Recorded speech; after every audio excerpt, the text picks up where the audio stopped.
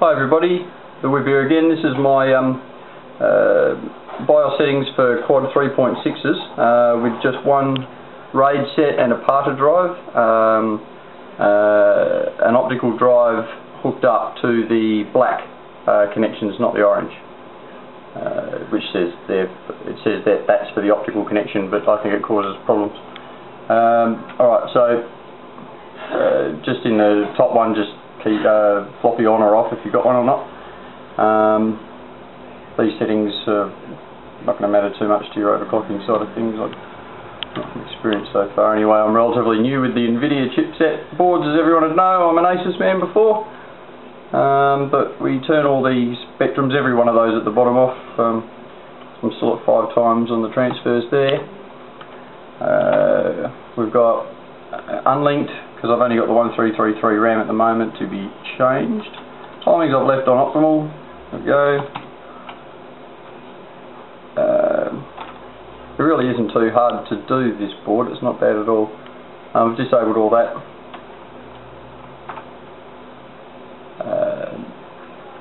Let's go with this. So I've had to turn the GTL reference values up by 30. The drop you get from your voltage there, that's V drop, to from 1.6 to 1.53ish. You get your V droop as well to take into account.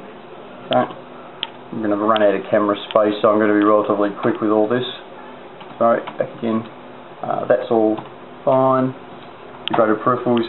I've got the J micron off, and I don't use a firewire port, so it's off too.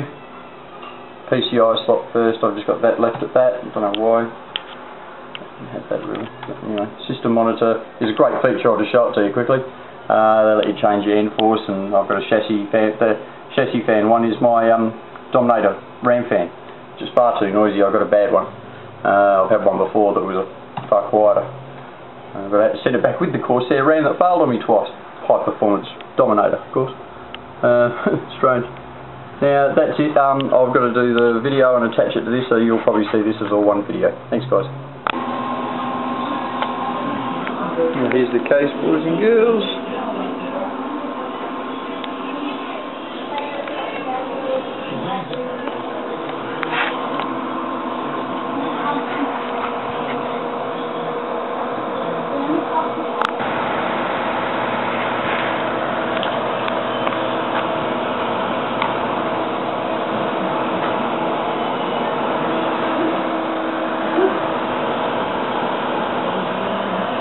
Yeah, it's a bit tidier than it was before.